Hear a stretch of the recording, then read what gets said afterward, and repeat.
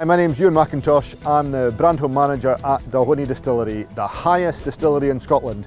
1,164 feet above sea level. It's also the coldest distillery in Scotland.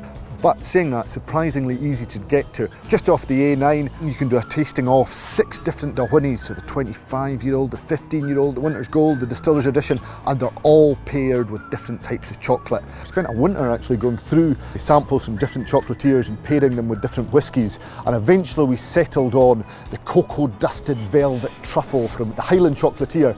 Chocolate just coats the mouth with this rich, creamy flavour, and then when you have a sip of Dalwhinnie on top of it, you get this wonderful combination of the whiskey just cutting through the flavours of the chocolate. It's really good, got to try it.